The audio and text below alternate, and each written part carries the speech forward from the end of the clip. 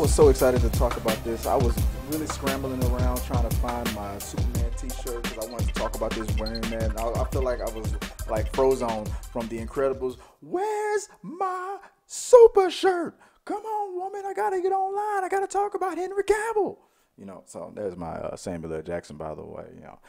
So just in case if do some voice acting out there. But look, people are going nuts right now about what the news that just came out about Henry Cavill possibly returning as Superman. Now, nothing is set in stone, but things are happening, and there's things in the work right now. So what does it mean for this kind of announcement happening at this point in time? Well, it means that Superman isn't going to make an appearance in Wonder Woman 1984 because that's pretty much wrapped. In the next couple of movies, the Batman, it's not happening. If they do move forward and go along with this new Batman, will they introduce Robert Pattinson into the DCEU with everybody else? I'm assuming so. I hope so. And maybe they can acknowledge it. Maybe Flash should be the one to be like, you look, there's something different about you. That'd be kind of funny. But I'm thinking what Warner Brothers is trying to do, especially with the new CW show coming out and whatnot, they probably heard the fans talk about, especially if you listen to John Campea talk about it, how they've been kind of insulting and belittling the Man of Steel over the years with making him like a side note, a side character, or something that can be easily defeated and needs the help of another superhero to step in. And it's been kind of insulting to the image of Superman. And with a guy like Henry Cavill, who embodies the costume so well and is the most muscular, masculine looking and big Superman that we've ever had, it just seems weird. I mean, look how powerful he proved he was in the Man of Steel and what he could do in Justice League. I've been rewatching Justice. I watched Batman versus Superman again last night, and I just don't get what people's negative reactions were to Man of Steel. It had to be one of the best, if not the best, origin superhero story ever put to film. And then Batman versus Superman, because of what, one word, Martha. But when you watch the unedited version of it, it flows better and makes more sense. The theatrical cut really took too much out, and it made the movie too jarring.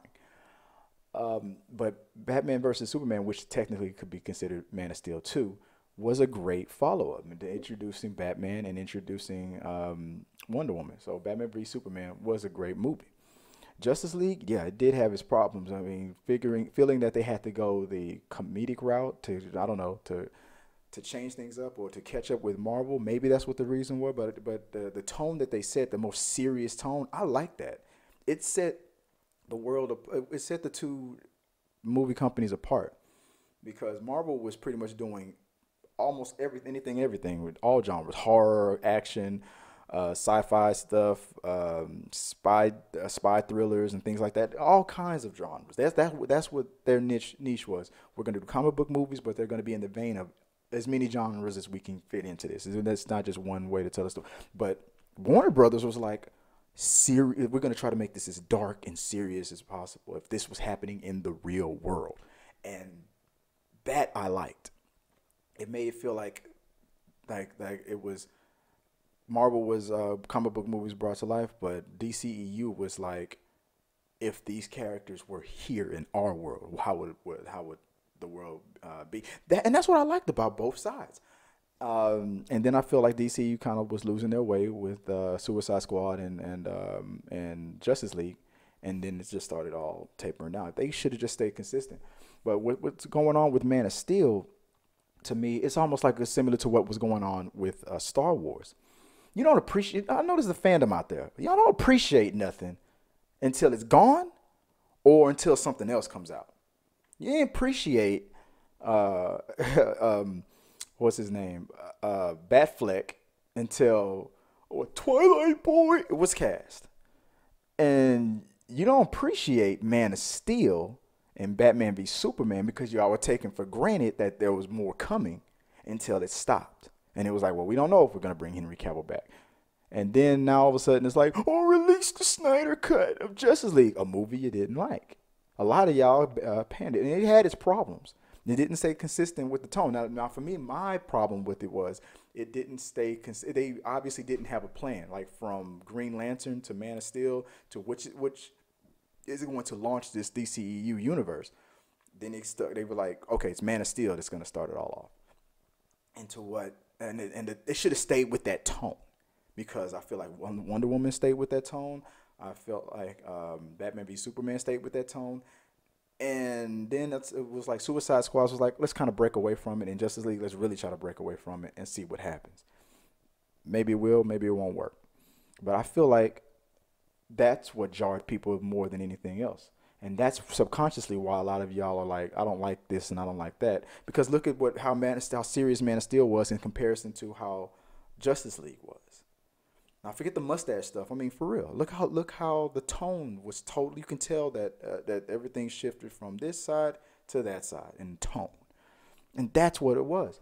But then it was like, okay, but now we can get this Snyder cut. Maybe we can get back on that same path, that same tone, right? From Josh Whedon to the Snyder version of it, right? Maybe we can get that back, and maybe moving forward, that's what it will feel like, because Aquaman is an anomaly on its own. It had that comedic and that adventurous and that fun. It felt more like an MCU movie than any of the other DC movies did. But it works for him because that works for Aquaman's personality that we got. It doesn't work for a Batman or a Wonder Woman or Henry Cavill Superman, but it works for that actor. It just works. Because, I mean, even in the comic book, and the cartoons, really outrageous. I mean, Aquaman has been taken not that seriously for years. So it's funny to play on that. But with what can we do with Man of Steel moving forward? Well, I think originally the plan was to have Ben Affleck's Batman do all these cameos and to thread all these movies together, with Batman being the one thing you were going to consistently see throughout all these movies. Until Ben Affleck, got tired of it and went out of it. So they stopped that. I think they're gonna pick it back up and hopefully do it with Henry Cavill, because you can't really do it with Wonder Woman or Aquaman, really. But Superman can be everywhere. It kind of makes more sense to do it with Superman. You already had a Man of Steel movie, and then if you have him cameo kinda with the suit on Shazam, and then again on Aquaman 2. Or all these other upcoming movies. Maybe he can come in Black Adam if he's in Shazam 2. If they make Shazam 2, since you've already featured his costume, Shazam 2 should be Henry that Shazam movie, cartoon movie that we saw with Black Adam versus Shazam versus Superman. That's what it should be. It should be mostly about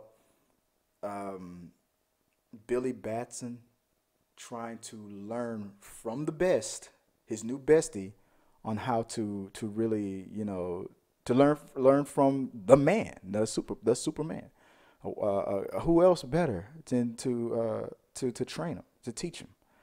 And when the struggle really gets big, maybe at the end of the movie, maybe but by the middle of the movie, Superman would have to go away to do something that's big, and then Shazam is caught off guard with Black Adam for a while. As long as they don't try to make it seem like you got this Obi-Wan Kenobi Luke Skywalker situation happening, and then Darth Vader just totally comes in and kills Obi-Wan Kenobi being Superman and knocks him out for a while, and then Shazam has to be the one to do what Superman couldn't do. As long as they don't do something like that, you can bring Superman in either in the beginning and then he's gone, and train him for a little while, and now you got it. It's up to you. I got to do something else, or have him surprise you coming in at the end. And saving and helping Shazam save the day. But don't take anything away from Shazam, but definitely don't take anything away from Superman. Because if I don't care how powerful Black Adam is, if I had a choice between Shazam and anybody else, I'm going Superman. I'm gonna choose Superman. I'm like, anybody. The answer is always gonna be Superman. Superman needs to come in. Oh, you can't fix it? Call Superman. So I'm going. Oh, what's going on? If Thanos is coming, call Superman. I'm sorry. That's just how I feel. Because he is the quintessential superhero. So you shouldn't have to make Superman look bad to promote another superhero. It just doesn't work that way. Not with Superman. And that's what Warner Brothers has been doing wrong, and that's what they need to stop doing. So Shazam, Black Adam, whatever the situation is, I think that makes sense. Having Superman be the a key figure, or at least a cameo, a little bit more than a cameo in each one of these movies. Maybe he can then be the thread to weave together all these upcoming future DC movies. And then when it's time to bring Batman back into the fold again, maybe the second or the third Batman movie with Pattinson, after he works out, then you can get Henry Cavill to introduce, go, meet up with Batman again, and don't even talk about it. Let him be the same Batman. Yes, I mean, we fought and we're friends now, Justice League and all that stuff, and just not mention the fact that he's played by a totally different character. Just keep moving forward with him being Ben Affleck's Batman, but in a different suit. You can wear a different suit. They always wear different suits. It's all good. But I'm excited about it, man. I'm happy. If it isn't Ben Affleck, then it should be Henry Cavill. That it just makes sense. And when we get back to a possible Justice League 2, like I said before, I feel like they've learned their lesson. I don't think they're going to make the same mistakes, and it's going to be a lot of fun, man. I'm looking forward to it. I cannot wait. I think this is the best news that Warner Brothers, they're riding that wave. The launch of HBO Max came off to a bumpy little start. A lot of people are upset with it, but the Snyder Cut to what else is possible in the future, sky's the limit now, man. That's how I hope Henry Cavill and Warner Brothers makes this deal happen. I'm looking forward to it. Put it in the box below. Let me know what you guys think. Are you happy about Henry Cavill possibly coming back as Man of Steel and a future Man of Steel movie? And especially with these, what about my idea about these cameos? Let's see if I can make that happen and do for the DCEU what they were trying to do with Batman. Or maybe they should do that with a different character in every so many movies, and then maybe Flash. The three characters I think it works best for is Batman, which they've already done a few movies with him cameoing in, Superman, and Flash. Those are the three that it just makes the most sense when you talk about cameos, a lot of heavy cameos, because they're the ones that can get around. Let me know what you guys think, guys. Put it in the box below. And until next time, guys, hey, peace. I've just been invited to Sundance. I've been doing movie reviews for a while now on YouTube. I have my own blog. For the past couple of years, all I do is I talk movies, talking through the media. We were invited.